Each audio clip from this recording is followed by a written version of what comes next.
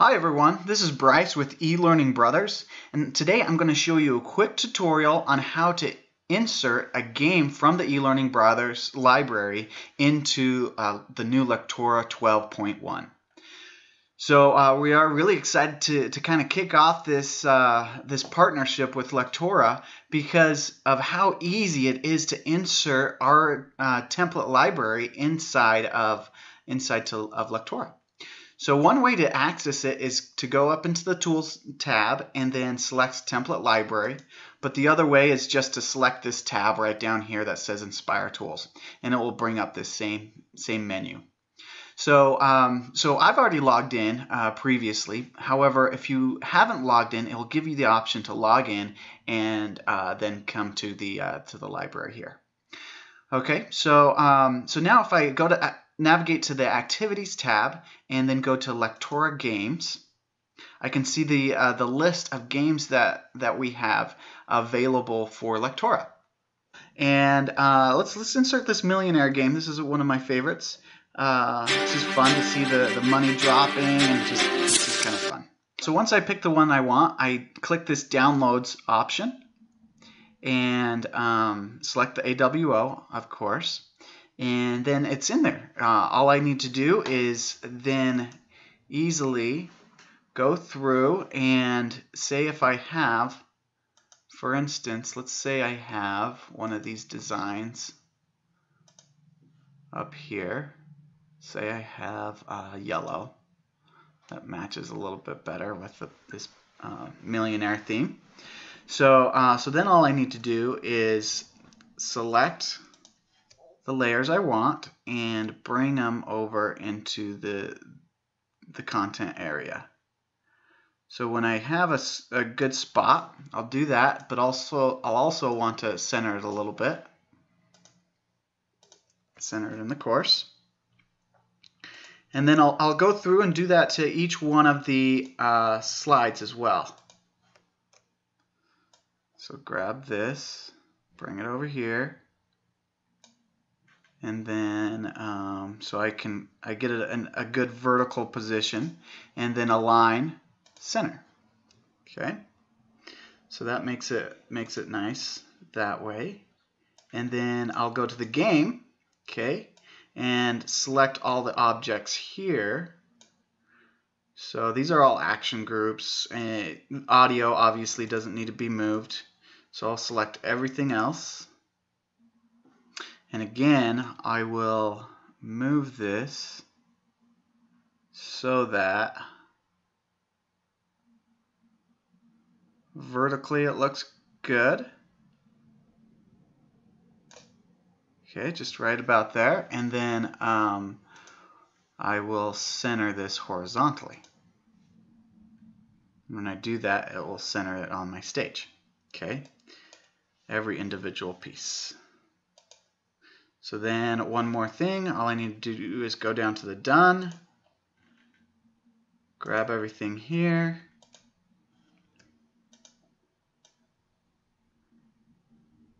again center it,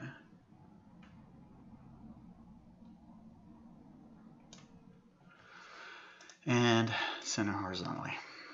Okay, so that easy to change everything inside the course to align to where you want it. Now, one thing that we've got is are these background overlaps here.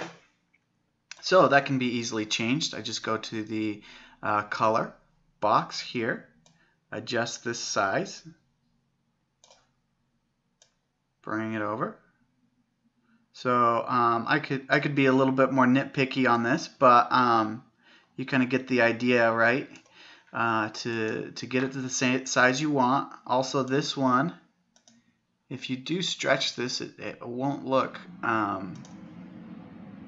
abnormal to be stretched. So I'll just make this the same size as my color. Okay. So I could be again, I could be a little bit more nitpicky in getting these lines lined up perfectly, but just to save time, I'll just kind of move past that. Okay, so there you go. So once you have the background and all the other objects in place, all you need to do is go through each one of these text box groups and change the content. So right now it has lorem ipsum in it.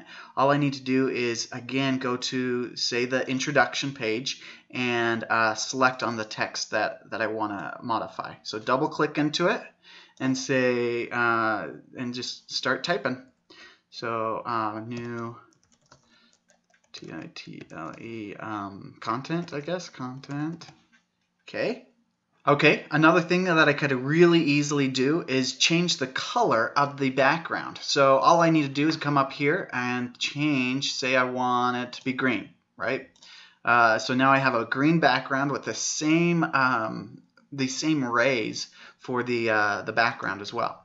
So when I go into here, I have this green background, and it falls in line with everything else. However, I do like the purple, so I'm just going to undo that. And as we go forward, we just continue to go through the game and modify the text. So for instance, this is question 20, and in order to kind of help out and figure out exactly which ones you're on and which ones you want to modify, I go ahead and hide all the other groups that I'm not currently working with, and this is how you hide them. So there are 20 of them, so that does take a little bit to hide all of them. But once we got them hidden, it'll be easily modified. So scroll up a bit more. Okay.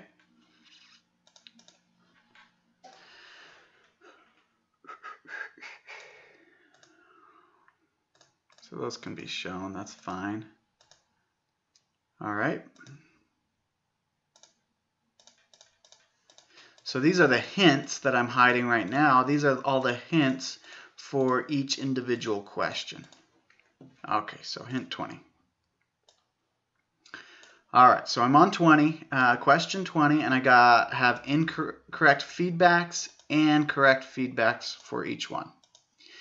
Okay, so if I wanted to change the question, I just go up here and say, this is my new question to question 20. Oops, 20. Okay. And then I like to leave a letter on there just to make sure I have the right format of the text. So then I'll put a period and I'll put a question mark, and then I can also change the correct and incorrect feedbacks here as well. Here we go. Hold on.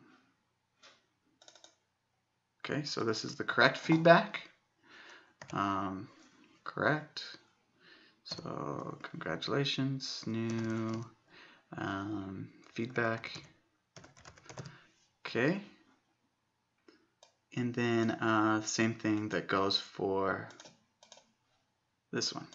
Incorrect, new feedback. If you wanted to change also the text right here, very easily done with Lectora's tools. Just change it to maybe a smaller text font size. And there you go. So that easy. So that's how you change the question, as well as the same thing goes with the hint. You just go in and modify the text here. And once you have that all figured out and figured out how many questions you want to use, changed all the question text and everything, it's ready to go live. All you have to do is come up here and publish out the course. However, one thing that you might want to think of is, say we have 20 questions available. However, when you go through it and put in all your questions, you realize, you know what, I only want 10 questions. Very easily done. All you need to do is come up to here and see this variable that says change for number of questions used.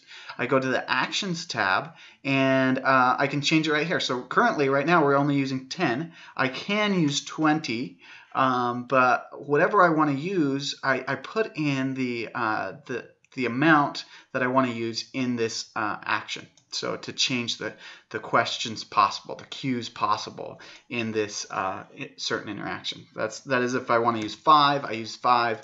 Same thing goes. Okay.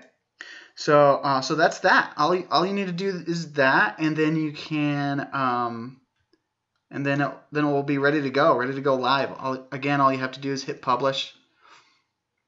Oh, I need to save this title before it's ready to go. So let's save it. That's fine. We'll just save it there.